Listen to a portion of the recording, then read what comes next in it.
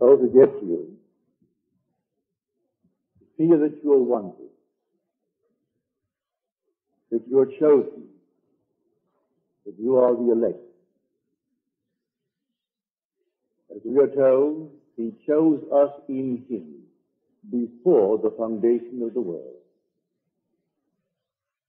But man will not believe it. He will not believe that He is that important. For we are speaking now of the Lord, the Creator of the universe, who chose us in Him before the foundation of the world. So tonight I will try to convince you that you are the chosen. The most controversial verse in Ecclesiastes, the most disputed, is the 11th verse of the 3rd chapter. And God has put eternity into the mind of man. Yet so, that man cannot find out what God has done from beginning to the end. This is the only time in the Scriptures that the word is translated eternity. In the King James Version is translated the world. The other books say Moffat, James Moffat.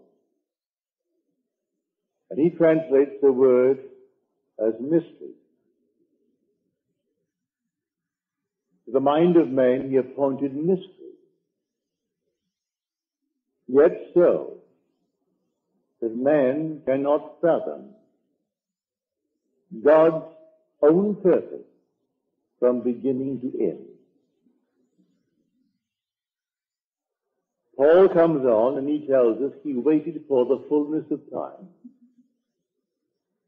And when the fullness of time came, God sent forth the Spirit of His Son into our hearts, crying, Father. And that He has made known unto us the mystery of His will, according to His purpose, which He set forth in Christ as a plan for the fullness of time, to unite all things in Him, both in heaven and on earth. Now the word translated eternity or world or mystery is the Hebrew word olam. Now this is the only place in the entire book where it is translated the world or eternity or mystery. And yet it is used hundreds of times in the Bible. The word is olam. Here is one. And when you go to the people of Israel and they ask you, who sent you? Simply say, I am has sent me unto you. This is my name forever. The word forever is olam.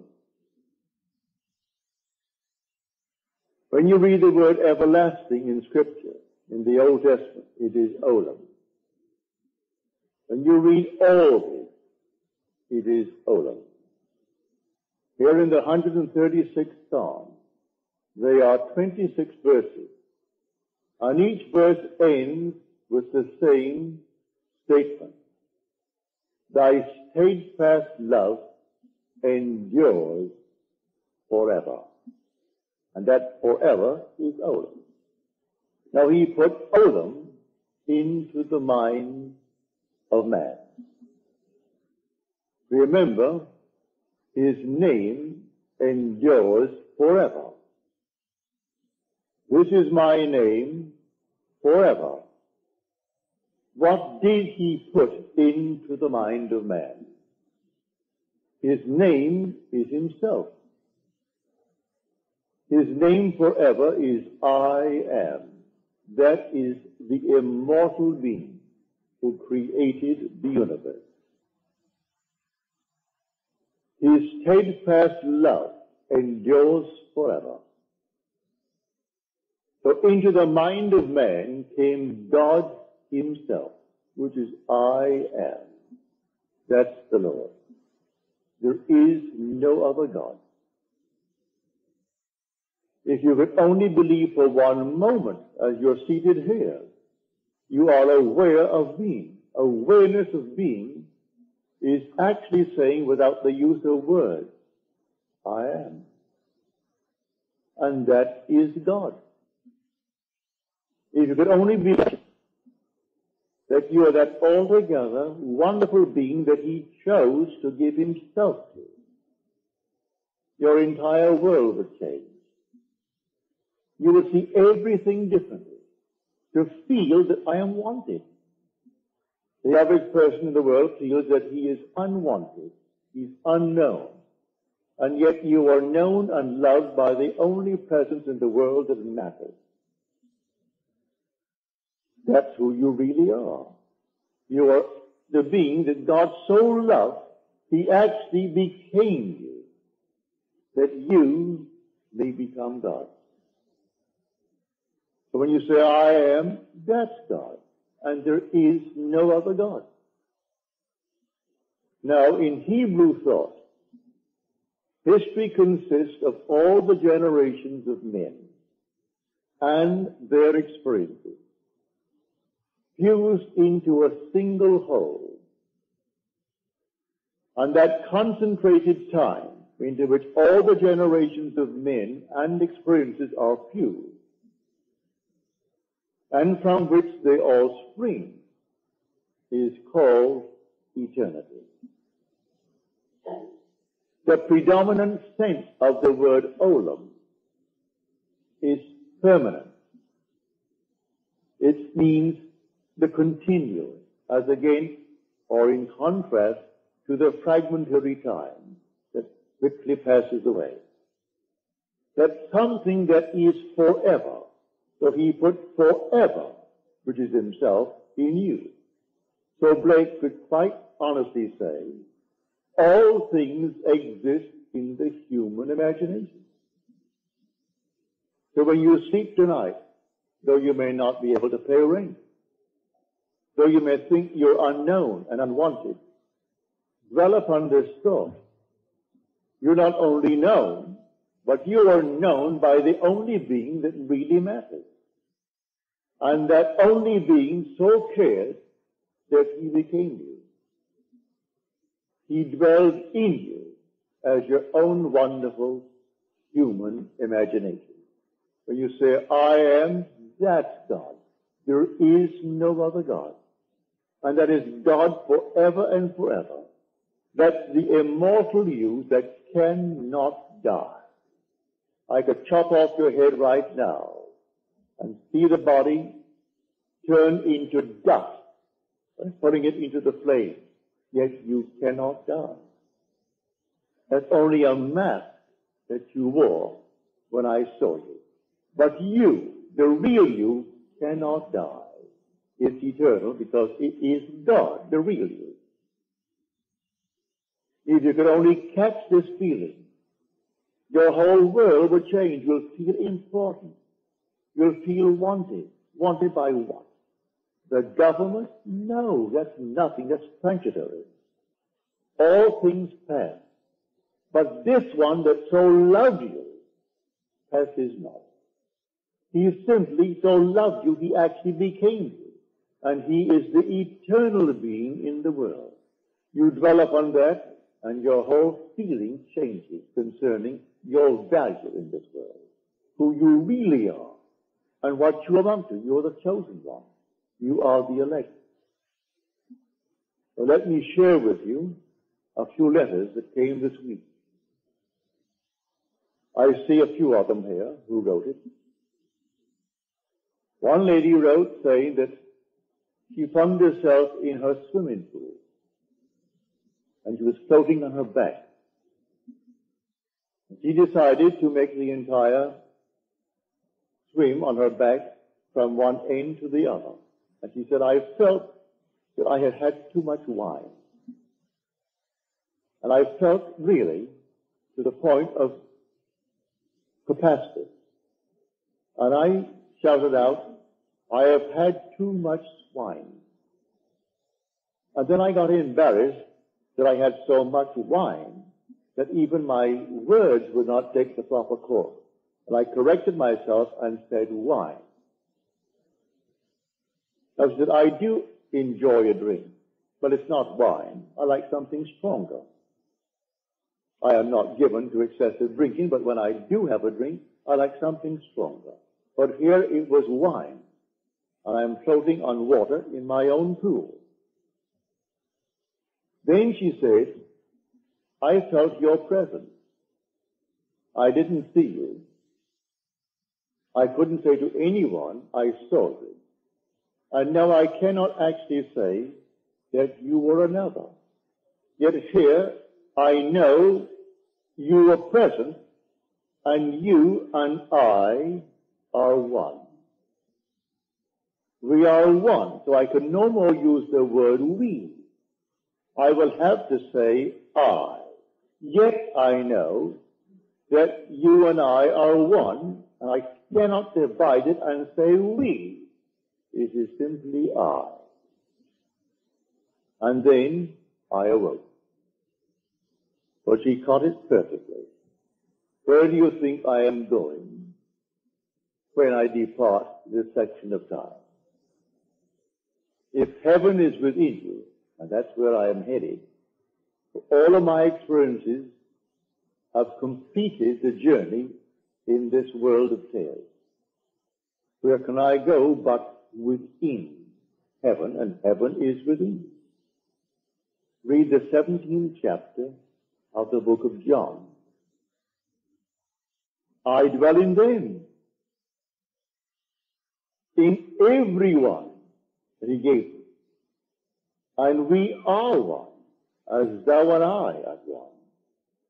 And I mean that seriously. We are one, because there's only one God. So when you awake and you are the Father of God's only begotten Son, you are God. So where are you going to go? But back to your source, which is God. And so she felt my presence, and yet you were not another that I could see. I couldn't refer to you as something as another. I could not even use the plural and say we. And yet I knew we were one. I felt your presence, and yet it's my very being. So in the end, God played all the parts. There was nothing in the world but God. He conceived the entire play. He played all the parts, for his name forever is I am. You say I am, don't you? Well, that's God. I say I am. It's the same God. It's not another God. So here, in this marvelous story, but conceal, for the word olam means to hide self. It means to conceal. It means to hide from. It also means the lad, the youth, the stripling, the young man. And he put olam into the mind of man. What did he put into the mind of man? There's only Jesus Christ. But divide the word. Jesus is the Lord, that I am. Christ is his son. It's the son of the Lord. And that Christ is David. He is the lad. So when he stands before the king, the demented King Saul, and Saul said to him, whose son are you, young man? He first inquired of his lieutenant, Abner. Said, Abner, whose son is that you? As your soul liveth, O king, I cannot tell. Inquire whose son the stripling is. And then when he could not find out, he brings him before the king with the head of the giant in his hand. And then the king addresses David. He said, whose son are you, young man? He said, I am the son of Jesse. The son of Jesse. Well, Jesse means I. I am telling you, I am the son of God. The word Jesse means I am. It's any form of the verb to be. It means Jehovah exists. And Jehovah is Yod-Heh-Vav-Heh, which really means I am. So he's telling you, I am the son of the one whose name forever and forever is I. So he stands before you. But who did he put into the mind of man? He put himself and his son into the mind of man. So Paul, making the discovery, could say, do you not realize that Jesus Christ, which is the Lord and his anointed one, his son, are in you? And in the end of time, his purpose is revealed. God's purpose is to give himself to us, literally. So, in the end, you awake, and his son calls you Father. You tell the stories of those that he gave you out of all that he has, that you may bring them to a certain level of awareness. And when you depart, where are you going to go? Into them. For where is heaven but within? So when she said, I cannot say we, I can only use the personal pronoun in its singular form, I.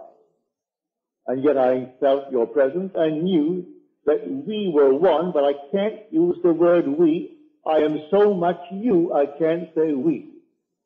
That's what I'm trying to tell you. So we come to the end, and the journey is over. I am just simply your own wonderful I am. So in the end, when the curtain comes down on the entire drama, God, who conceived the entire thing, played it all and forgave all. Forgave everyone because he played every part in the world. Now another letter, and he is here tonight. He said, through my years, I have used imagination to achieve my goals in this world.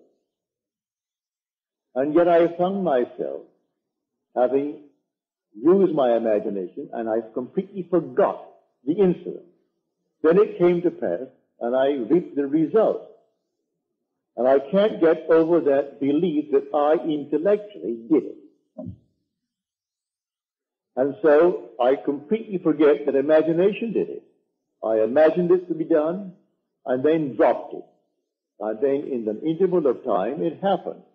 I'm confronted with the evidence, and yet here I am stuck.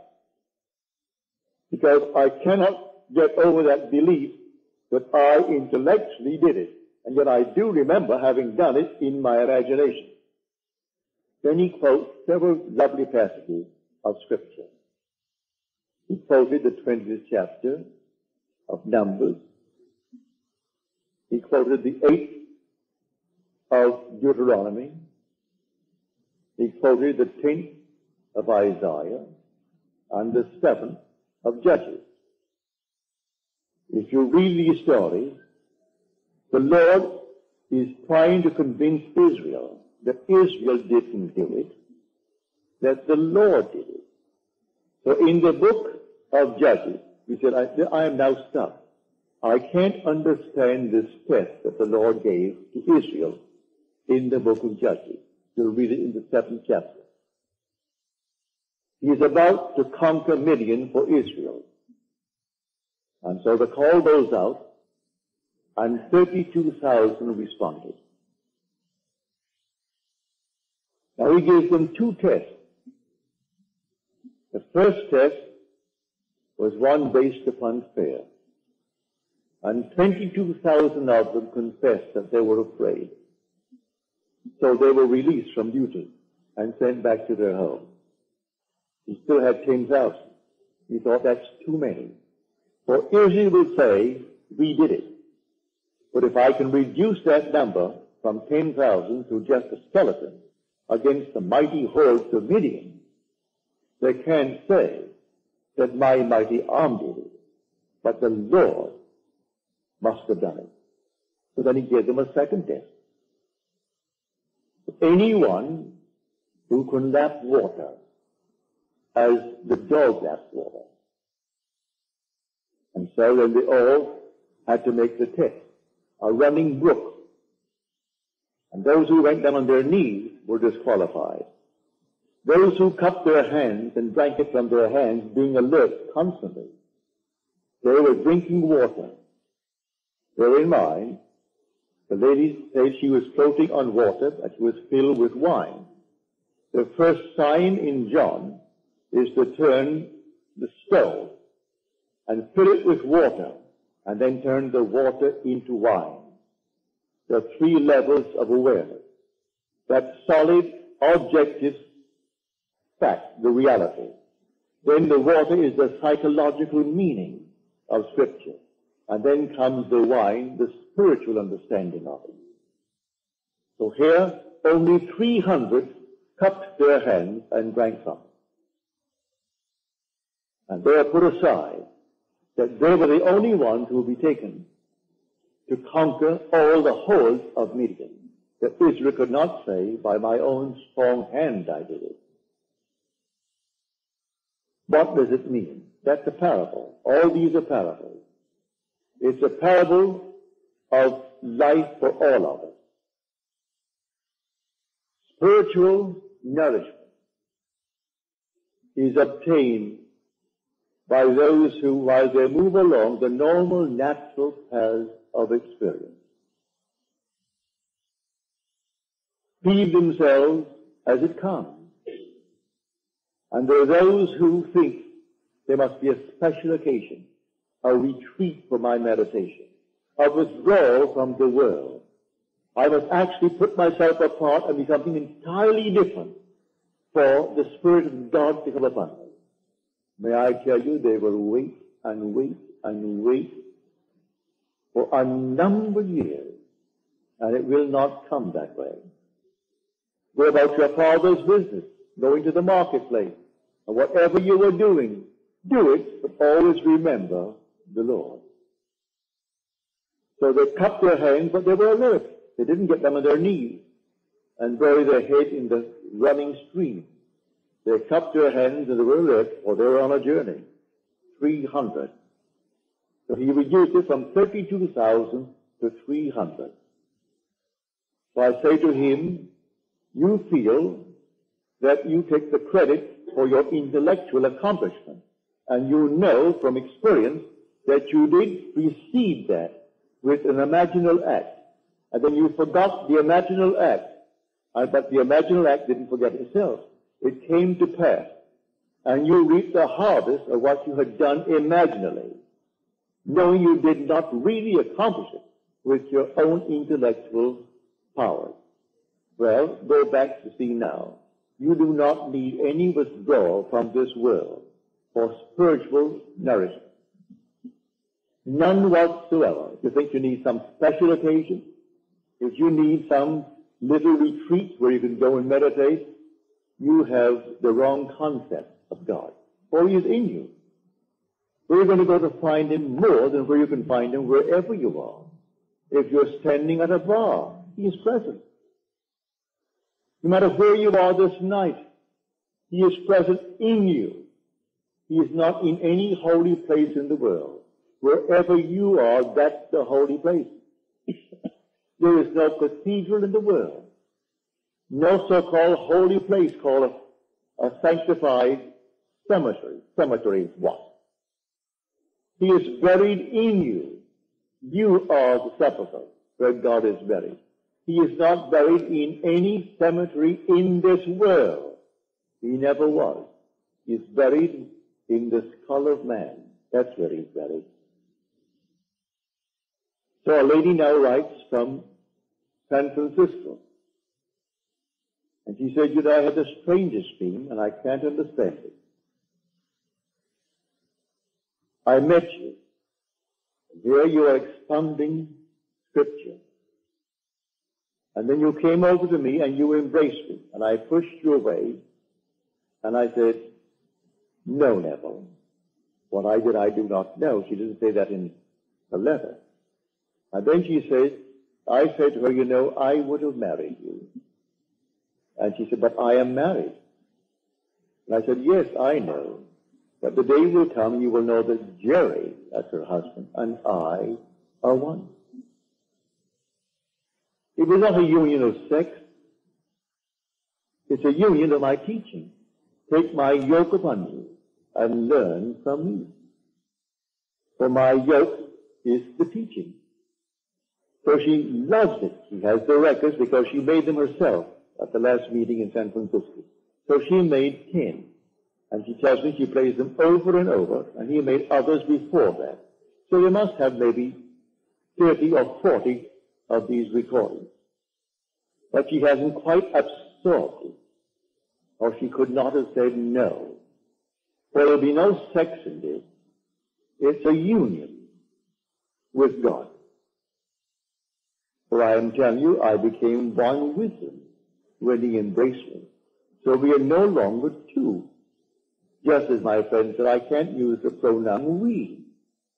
I will use now the singular. I, and yet I feel your presence, and I am you. And yet I haven't lost my identity.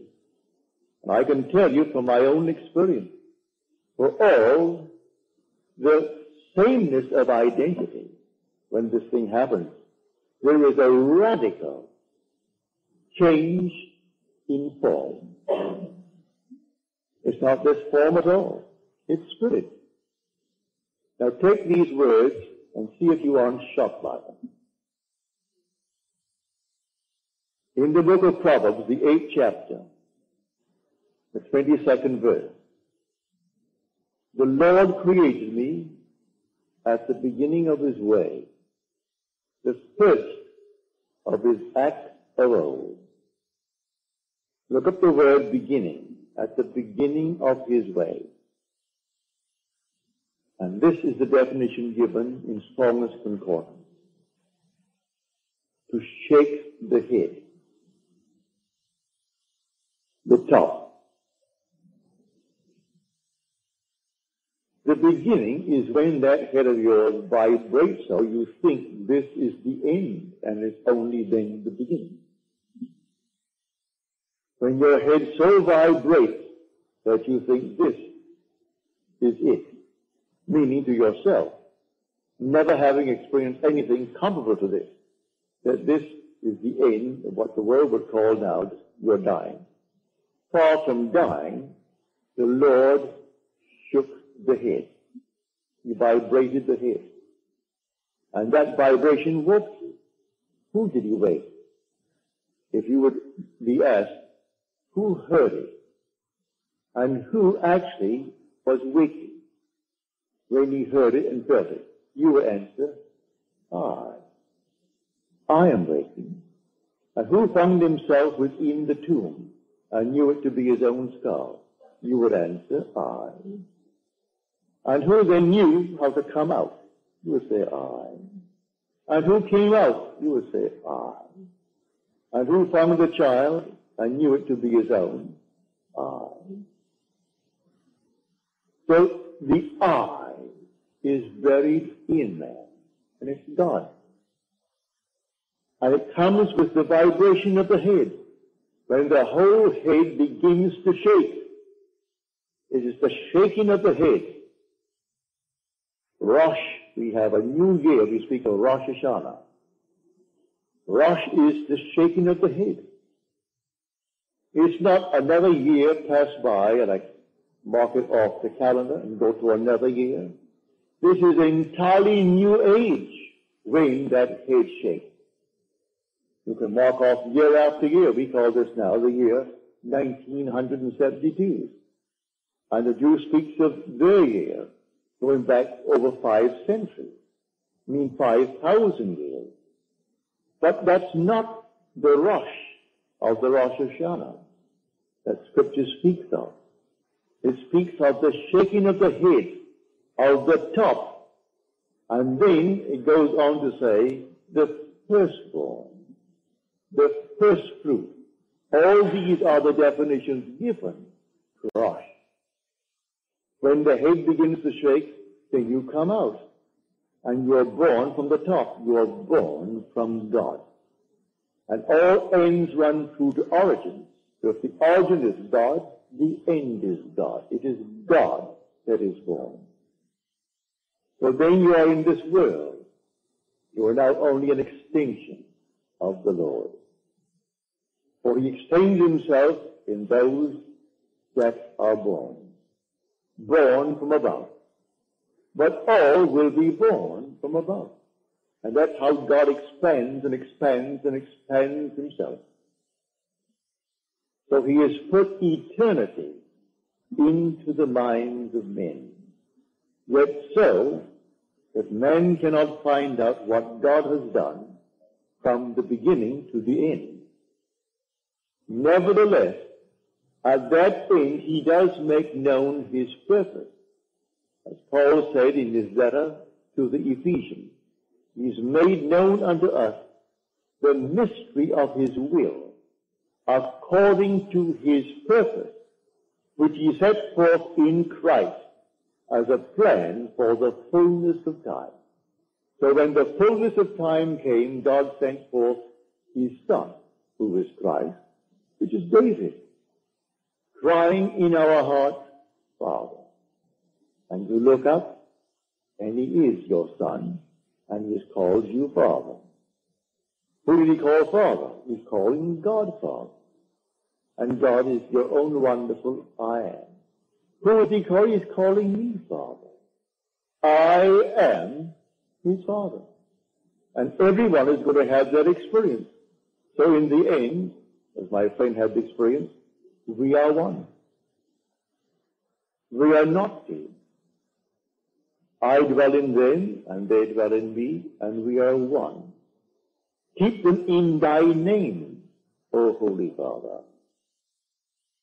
And the love that thou gavest me is the love you give them, that they may be one as we are one. So I am not a God afar off, says he. I am a brother and a friend. But man will not believe it. And he turns down, tired and weary, he turns down the valley of God. He won't believe it. He can't believe that the one he dislikes is himself.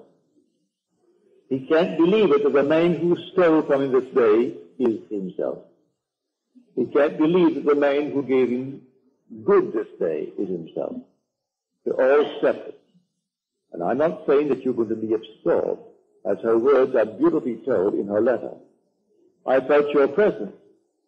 The identity was there, no question about it.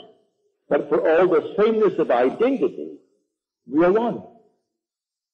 I didn't lose my identity, and yet I am, and I am you. And your presence is an identity, and yet I cannot use the plural in speaking of we are floating on the water. So she was filled with wine. Are we not told in Paul's letters to Timothy, drink no more water. Use a little wine for your stomach's sake and your many infirmities. Do not constantly absorb the law and apply only the law towards the getting of things in this world. From now on, let it become wine, let it become spirit, so it becomes a part of you. So you drink wine, not the little bottle of wine, although I'm very fond of wine. I love it. Have my full bottle of wine today with some cheese for my lunch, and thoroughly enjoyed a fifth of wine and, a section of Edam. Thoroughly enjoyed it. But that's not the wine spoken of in Scripture.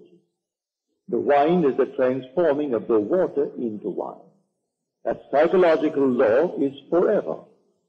Apply it towards becoming the man, becoming the woman that you want to be. But it's enough after a while to become this, become that, become the other.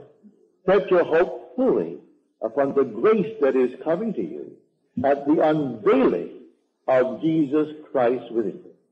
when the Father is unveiled, and he can only be unveiled through his Son, who reveals you as his Father. And that is the story. So he has put, yes, I would use the word eternity, I'll use the word world, for he's put everything within you. You don't have to go outside of self to find anything. You find it within. And by applying the principle, you rest having done what you are supposed to do, and let it come to pass. But do not forget, as my friend so wisely said in quoting these passages from Scripture, that he finds it so difficult, trained as he is, he's a college graduate, he's a professional psychiatrist, teaching psychiatry to many, and he finds it difficult not to claim that his own intellectual powers brought these to pass, even though he remembers that there was a moment in time when he, not intellectually, but when he imagined a state by denying the evidence of the senses, by denying reason, or reason did not come into it, because they denied what he is now doing in imagination. And having done it, he forgot it. And then, in good time, it happened in this world, and he reaped the harvest of what he did in imagination. But he said, I find it so difficult, trained as I am, not to take the credit. And that's exactly what these passages that he quoted in the Scripture is against. They will not give the credit where it belongs. They have taken it to themselves, their own puffed up intellectual state. And this whole vast thing is so unlike what the world believes it to be. The whole vast world. I haven't time tonight to develop it. I will on Monday. To show you that everything in this world on this level is so unlike what it is on the next higher level. And man can't believe it until he's had that experience. He can't believe that this is not what it appears to be. But I'll show it to you on Monday. But here that most disputed verse in the book of Ecclesiastes, the 11th verse of the 3rd chapter. And God has put eternity into the mind of man, but so that man cannot find out what God has done from the beginning to the end. But in the fullness of time, shows it to those to whom he now comes at the end of time. He does not consign them to silence. They may go and tell it to the best of their ability exactly how it happened. So when Ecclesiastes tells us that we will never find out, no, in the end you do find out God's own purpose. You find his mystery, and his mystery is to actually, literally give himself to us. That his steadfast love forever. And that is over forever. And thy name will endure forever. That is Olam. The word everlasting. He has made an everlasting covenant with me. That word is Olam. David's last words in the 2nd book of Samuel, the 23rd chapter. And he has made with me an everlasting covenant. And that word is Olam. It is forever and forever. And so he will now be a witness for all generations. He will always come at that appointed moment when I need to be revealed as to who I am. And David will rise. And here I'm looking into the face of my son. But I know that Scripture told me he was God's son. But I have no feeling of God as another. He has so become me that I am his father. So she was perfectly right in saying I can't use the plural. I can't say we are his father. He has so become me that I am his father. And so she, in the floating, filled with wine, And may I tell her, don't be embarrassed because you said you are filled with swine. The pig has been the symbol of the Savior throughout all the generations. And so, you've eaten of him. You've eaten his blood, you drank his blood, and you ate his flesh, which means you actually absorb the teaching. That's how you eat it.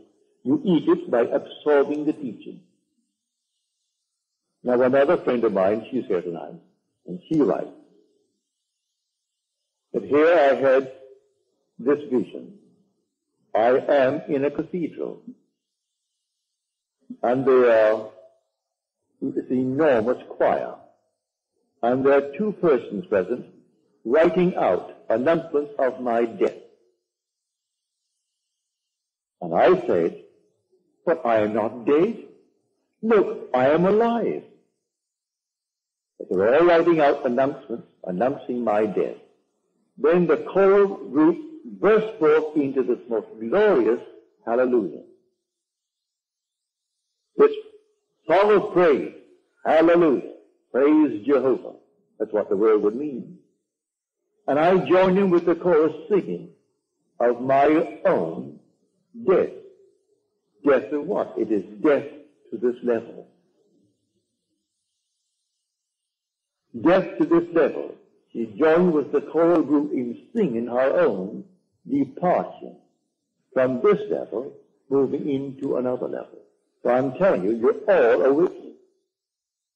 My letters are now becoming more and more along this line. This week I must have received at least 2 dozen. I had to give one today to a friend of mine to ask her to please answer this for me, because I don't have the time. And yet I hunger for the letters. But if they demand an answer, as this one did, an interpretation because they're not here, they are 1,000 miles away. Well, naturally that has to be answered. But you who are here, I can answer your letters from the platform. But those would come, say, like my friend from San Francisco, I haven't answered that yet. It's been there for 10 days. But I may get to it this weekend. But I have so much to do at home with my wife that I do not have the time to answer letters. If I can answer them from the platform, it's a tremendous help. So here, I hope I have convinced you this time how wonderful you are, that you were chosen, not by some head of government. What would it matter tonight if you had the Stalin medal? And so many were given the Stalin medal and the Hitler medal. Well, you should know this. But to be chosen by the Creator of the universe. He so loved you that he became you. And his name is forever and forever. And his name is I am. And it's buried in you. That's God in you.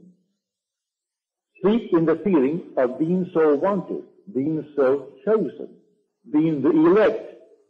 And you cannot rise feeling unwanted and feeling shunted in this world.